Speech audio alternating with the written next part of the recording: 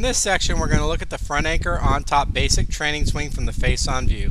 The first step is to get set up with your front anchor procedure and your on-top alignments in mind. The second step is to move into the takeaway by moving your right elbow back past the seam line of your shirt on the side of your body.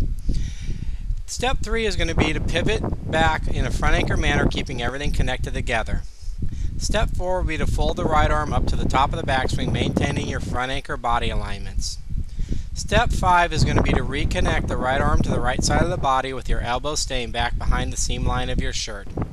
Step 6 is you move into a delivery position. In this delivery position, we want the shaft to be parallel to the angle that you're going to extend at in the full extension. You'll notice the shaft is much more vertically aligned than it is in either the side-on or the under basic training swings. We also want to make sure we keep our front anchor alignments at this point. In step 7, we move into the full extension. As you do that, you post up on your front leg, you level out your shoulders, you release your postural angles, and you extend the club in a much more downward angle, pointing towards the ball line only a few feet past impact. Step 8 is you're going to exit left. Release the rest of your postural angles. Notice how the right shoulder is higher than the left. You're also going to feel like the arms, hands, and club stay very low as they rotate around the left side. Notice how we can see the left arm behind the body here. That means that the left elbow is moved past the seam line of the shirt during the exit move. Step 9, you simply fold the arms up over the left shoulder to finish off the follow through. And then step 10, you recoil the arms back in front of your body to finish in the final finish position. Let's recap. Step 1, get set up, front anchor and on top alignments in mind. Step 2, take away with the right elbow behind the seam line of the shirt. Step 3, everything turns together. Step 4, fold to the top. Step 5, reconnect with elbow back. Step 6, delivery. Step 7, move into the full extension. Step 8, corner left.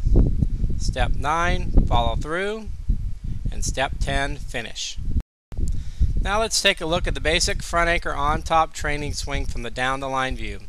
The first step is to get set up in your address position with your front anchor and on top alignments in mind.